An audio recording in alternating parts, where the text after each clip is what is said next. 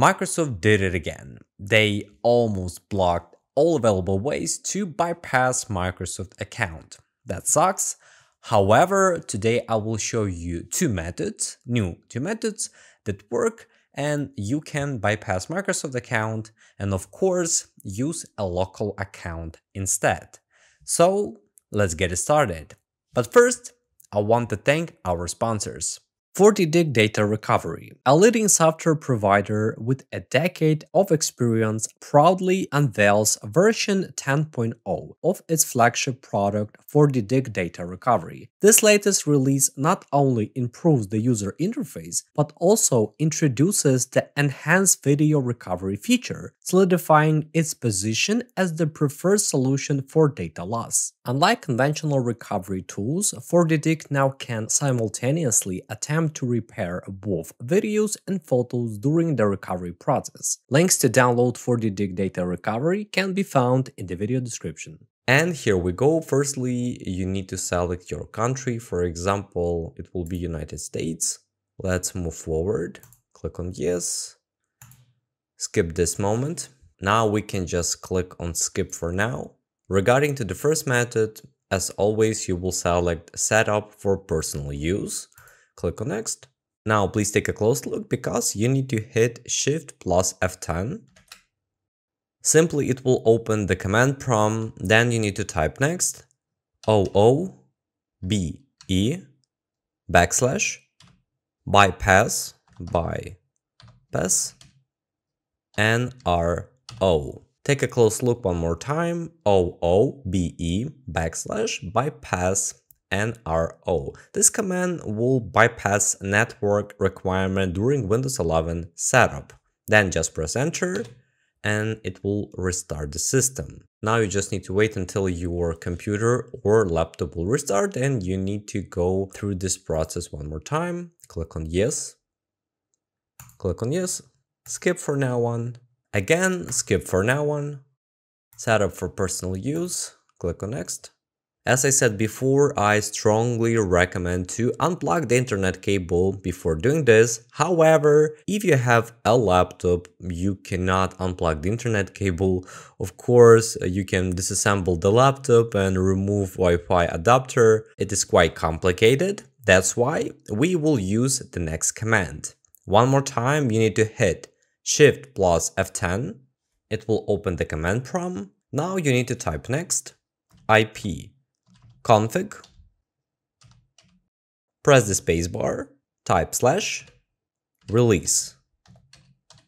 ipconfig spacebar /release. Simply to understand, it will release your IP, which is Internet Protocol. You need to press enter. After that, you can just type exit and click sign in. And voila, now you can use a local account without any problems. Of course, I do not understand why Microsoft make it so complicated and forcing people to use a Microsoft account. In my opinion, of course, it will be much better if we will be given the choice to decide, do we need a Microsoft account or not? Now you can click on next. It's not necessary to create a password because many people think that they need to create a password. No, it's not necessary. You just need to click on next. I recommend to uncheck all of these options. Click accept. Finally, we are in Windows 11, but after this process, we need to restart the system because as you can see, we don't have access to the internet. So you need to click here, select restart, and voila, now we have access to the internet. We can use Windows 11 without any problems. I will navigate to the settings just to show you that at the moment I'm using a local account. So I need to click on accounts. Yep, that's a local account.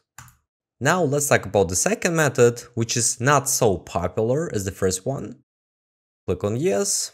Go through all this process one more time, skip this moment. Regarding to the second method, we need to select setup for work and school. Here you can see info that we get access to your organization resource like email, network, apps, and services, your organization will have full control over this device. It sounds great. However, many users on the internet strongly recommend to use it for personal use. However, I will show you how to do it. You still can bypass a Microsoft account using this method. So we need to click here, then click on next. After that, click on sign in options, and you can select domain join instead. Voila, you can also use a local account. So I will type user, click on next, uncheck all of these options, click accept. The second time we are in Windows 11, I will navigate to accounts. I want to remind you that most users strongly recommend to use a personal account instead of this one. Honestly, I don't see a particular difference here. If you can explain me why we cannot use this account, please let me know in the comments below. I will be very grateful. My conclusions. We live in the reality where Microsoft will always try to block such methods to bypass a Microsoft account, to bypass telemetry, etc. They want us to use only a Microsoft account to share our data with them.